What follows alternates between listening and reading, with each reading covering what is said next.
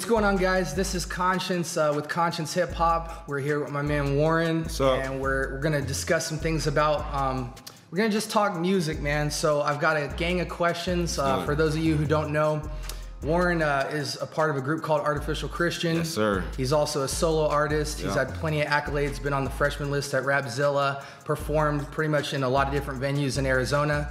He's originally from New York, but he's been here for some years now. So 5 years, we're gonna just get some, behind the artist stuff and go through the music process. It's gonna be real free flow here. Cool. And I hope this is the seed for many more of these to come. Hey, man, I'm excited about this. And firstly, just thank you for doing this, man. For sure, absolutely. Yeah. So let's talk about your discography because, I know some of the things weren't publicly released. Sure. Well, they're publicly released, but not official paid album projects. Yep. So correct me if I'm wrong here, but we started off with your self-titled Artificial Christian project. Yeah. Was that back in 17? I think so. Yeah, 17. And it's crazy because only 2 years. Right? So the list right here is about to show you guys have some serious work put in. Yeah. So we got the self-titled Artificial project. We got Riviera Nights. Yeah. Follow up to that was crazy. Yeah. Then we have Beautiful Art. Yeah. The collab project with Mendoza.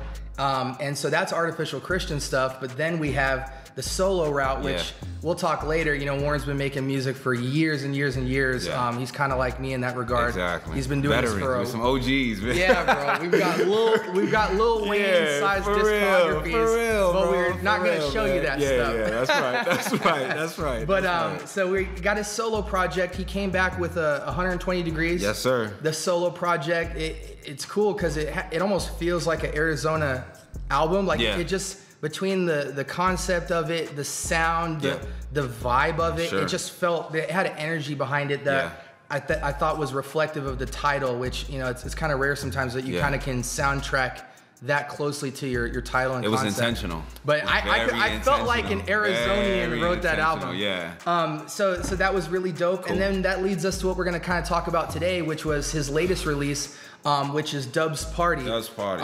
And is it correct that that was released beginning of May? Yeah. It was May 9th, I believe. Okay. I could be wrong there. Actually, May 12th. Yeah, early May. Let's just go with that. Let's go with that. Streaming, it was a couple days away. Yeah, exactly. It was done in January. One day I'm gonna get these dates right. One day, but just not today. So anyway, we'll keep going. So tell the audience here, remind folks of the concept of the project, the musical style of it, and just kind of how it's been received so far. Yeah, man. I think, well, firstly, thank you for going through that whole list. It definitely brings back a lot of memories for me. With the guys in Artificial Christian and here we're doing 120 and Dubb's Party. But I think with 120, it was definitely a different period of my life. I would say that all the music that we've written for Artificial Christian, I've written solo wise, it comes from a period or like things that are going on in our life. So in 120 you hear a lot more darkness because man, I had a lot of like hard things going on in my life generally. I mean, I was dealing with like my kidneys nearly failing, and just that was part of it, and just feeling tired, everything that goes along with just being sick, not being healthy.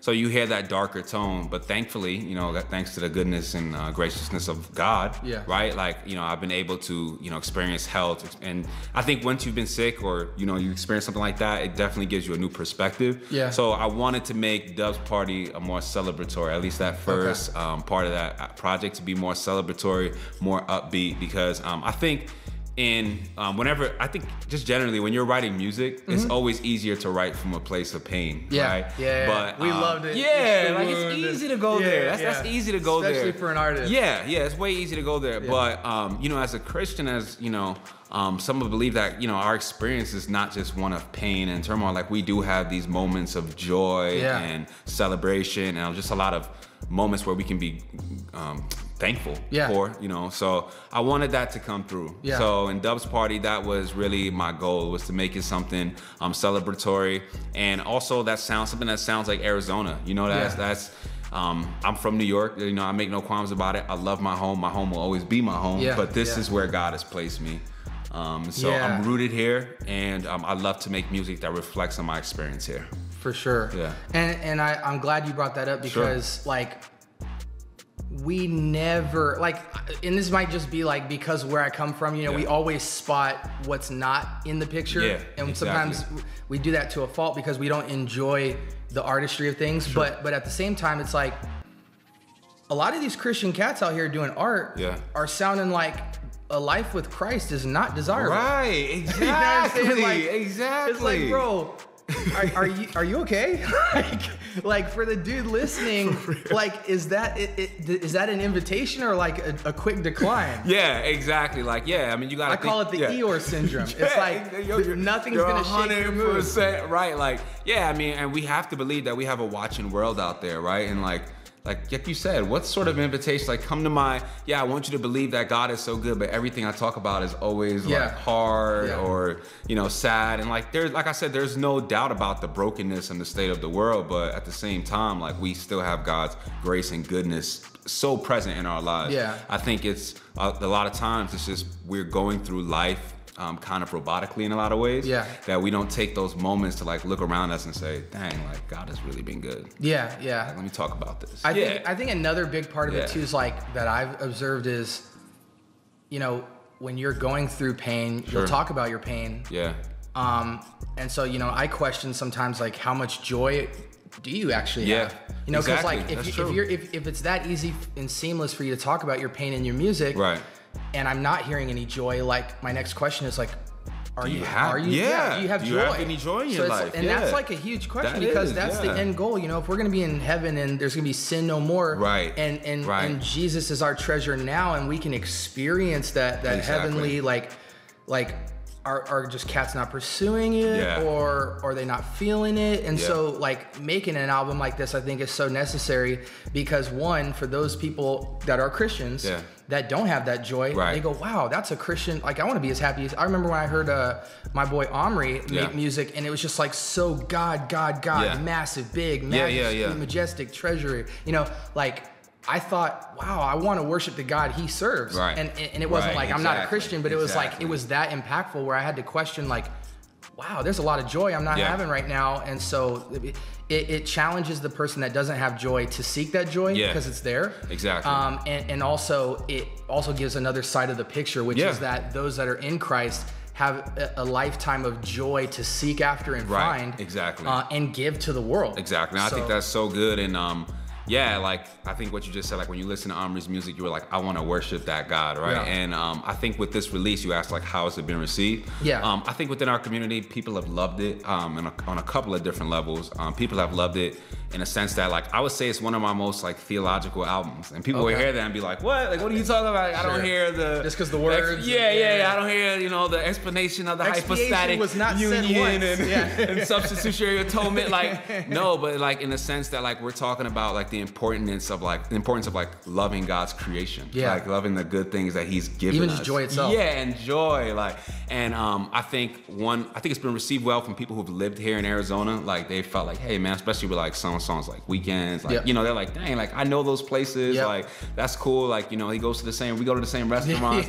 Lolo's is dope. Like all that. That's cool, but man. On a different level, it's like a lot of my friends and people that I know who are not believers have been able to hear it and been like, whoa, like I knew you do Christian rap, but like this is not what I pictured. This is not what I expected. So that's been honestly a good feeling. Super encouraging. It's a good feeling when you know your intent was to be God glorified. Right, exactly, like exactly. So yeah, man, the response has been great, and yeah, man, I'm just looking forward to.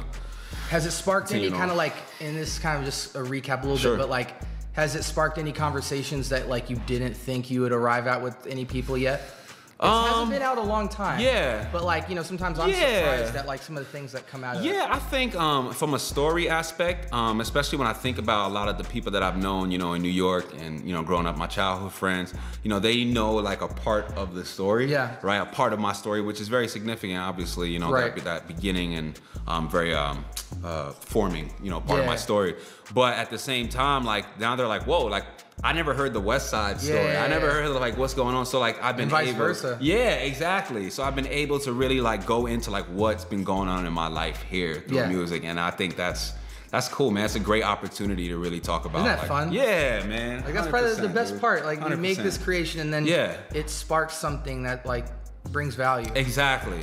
Yeah, and I always think about that because I'm like, sometimes I'm just in the studio writing a verse or something. And you think, oh, this is so like small, right? You think it's so small. You're very self-tuned. Yeah, you're like, oh, okay, I'm writing this verse, but then you don't see like once it's put out and it's like people are able to intake and enjoy it, like all the big things that it actually does. So, yeah, that's dope, man. So we've laid the groundwork here, and I wanted to kind of have a first question to hit you guys with some backstory and whatnot. And just kind of paint a picture because, Warren's a really multifaceted guy. And so, we can't do it justice in an hour, but in an interview. But at the same time, I want to give a taste and kind of a moment to for you to go, wow, there's a lot going on. I want to search this guy out. Yeah, man. And so, that's what I'm hoping to do is kind of put some light on what you're doing, but also kind of appetize people to the fact that hey man, there's way more to learn about, with what you've got going. Sure. So the next question is, what are your 2 favorite songs off the project? Off the project, I would say. And real quick, why? Yeah. We'll do. Find My Way. I love. It's not maybe I guess the most complex song in a lot of ways. And actually, when I made it, I was thinking about a song by you. Which I love. Yeah. I didn't bite you, but it's kind of a song title that everybody's gonna do that exactly. Way, And you killed it, and I feel like just having the different elements of Wes's style, and then Craig, who's those are 2 really close friends of mine. That song feels big. Yeah, exactly. I like making those big records. It all came together well. And I would say my second favorite is.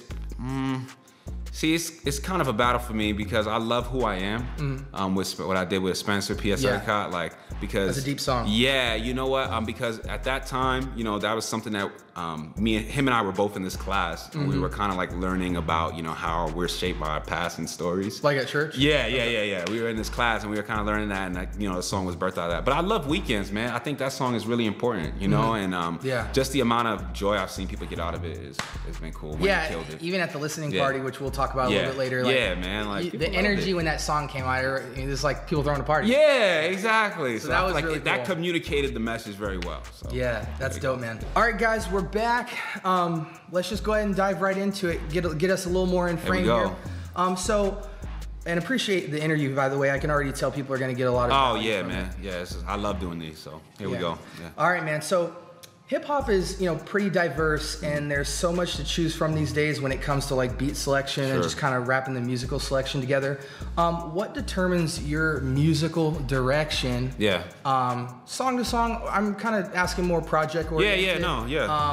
When you're making it, what determines what you're picking, how you're feeling? Does it change? Yeah, I'm gonna go through kind of where I was and where I am.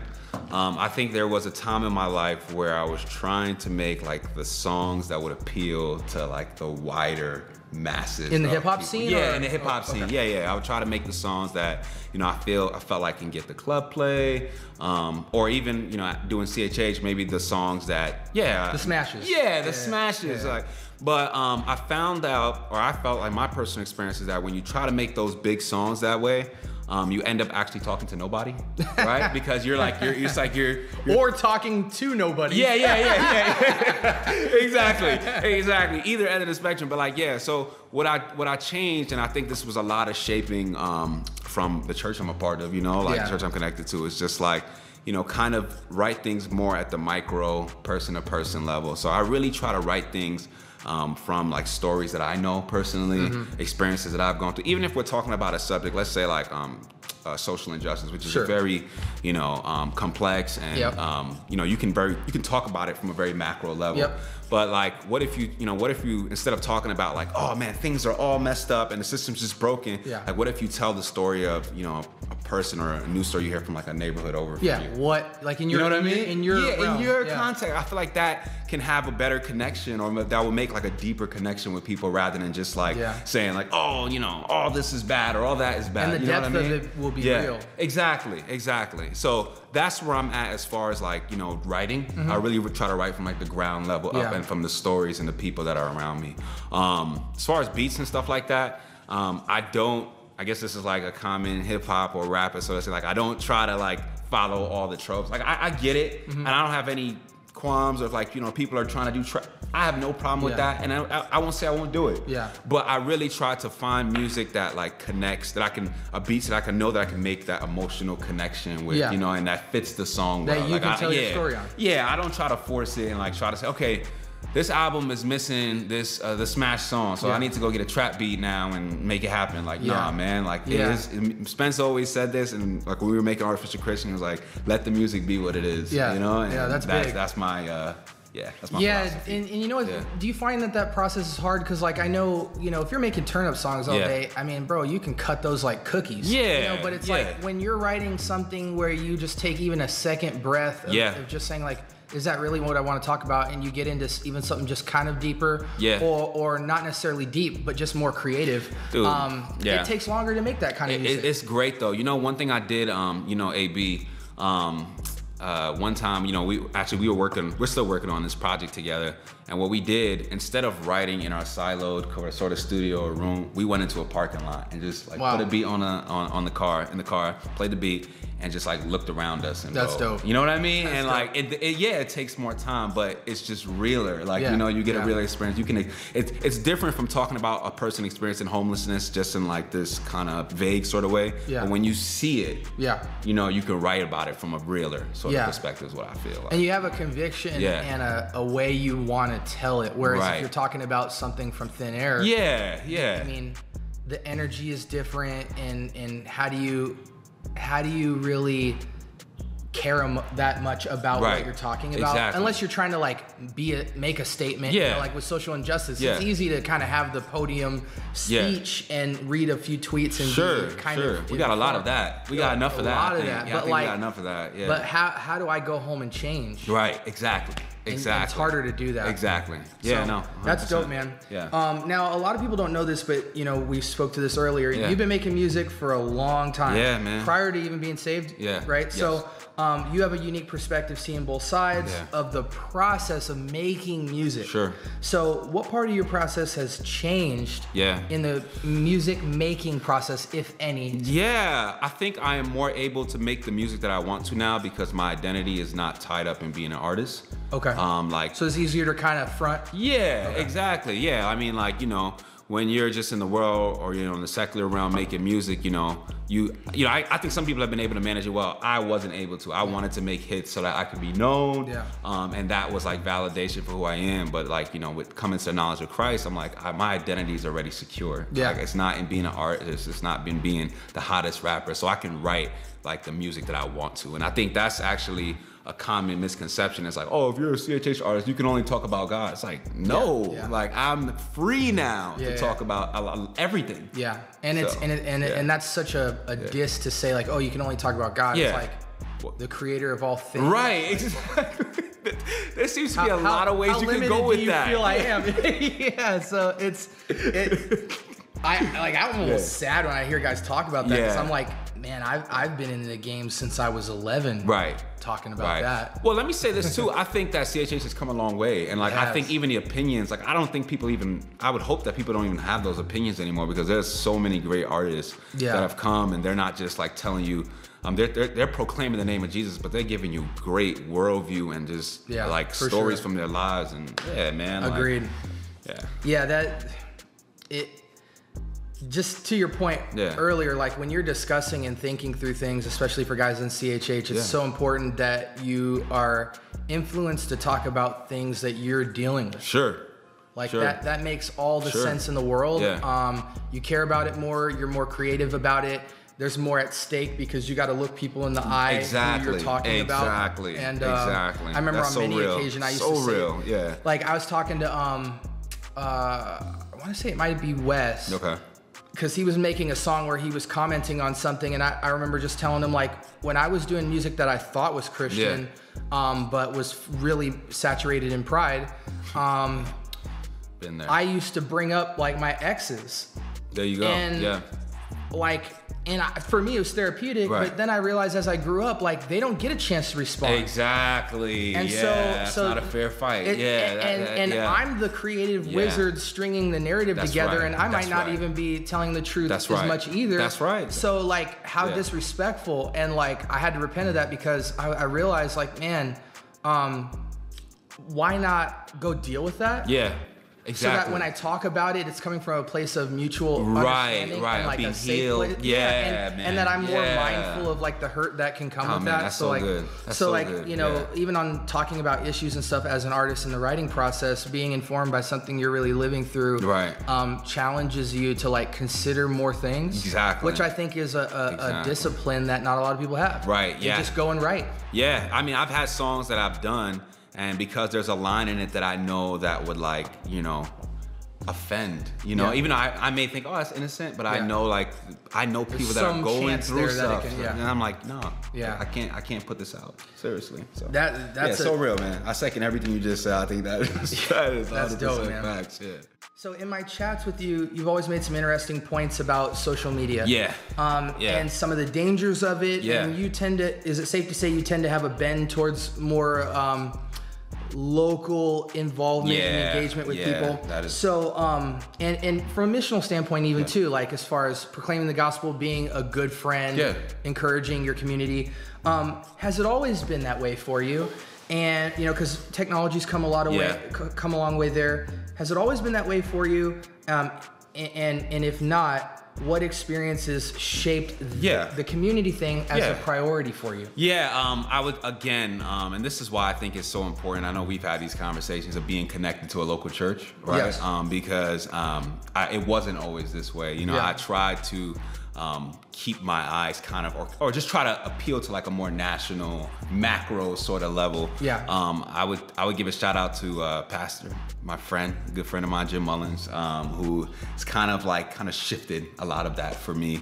Just what you thought about church. Church and like, you know, place. Right? Like God has placed us in this specific place at this specific time. Right. So what does it look like, and like to reflect His glory in this place? You know what I mean?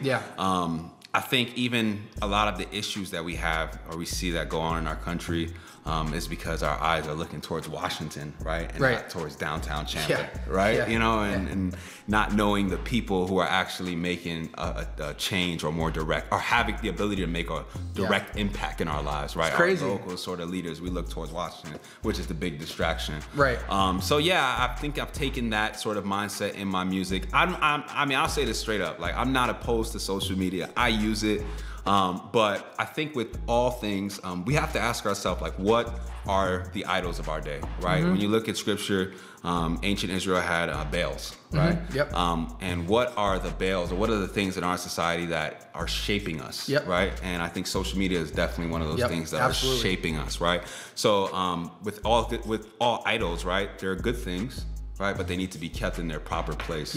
And so when I see social media and I see a lot of ways that it can be used for good. I think as far as like displaying the goodness of God's creation, displaying the goodness of like things that are happening, like that's good.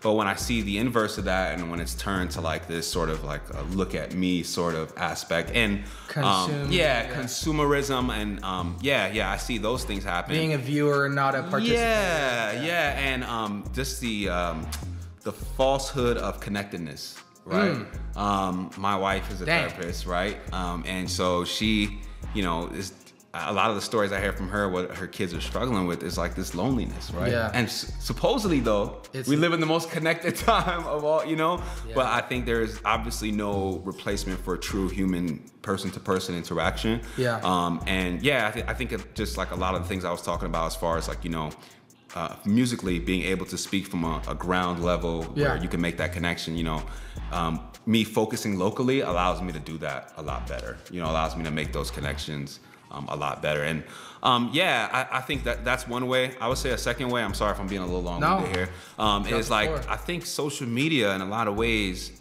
has a desensitizing effect, right? Where we can see a video, right, of somebody getting punched in the face, right? Or like somebody, I mean, if you want to go to the darker side, right, you can see a video of somebody dying, right? You know, some horrible thing happening. You see all kinds of stuff online. What's our reaction? It's like, wow. Anyway, scroll past that.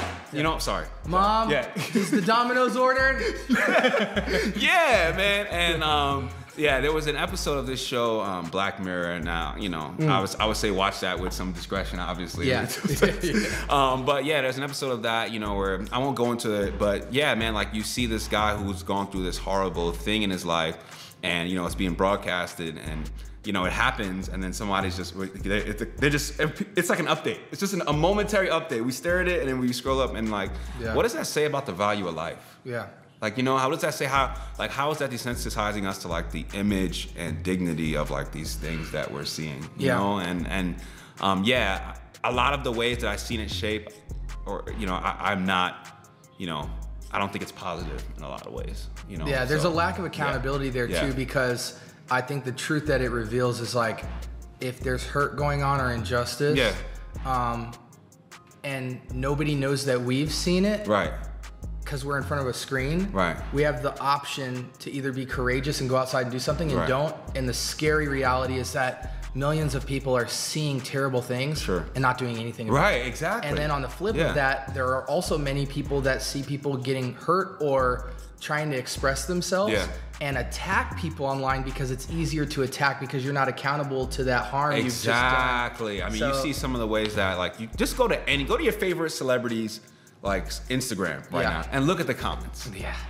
I mean, it's just disgusting. People, you know, hide behind, you know, this veil of a screen, right? Yeah. And throw bombs at people, man. And those are people made in the image of God. They do that. They do it too. Yeah. Like there's a thing on Iggy Azalea where she had like something like nudity leaked from a photo shoot. Yeah.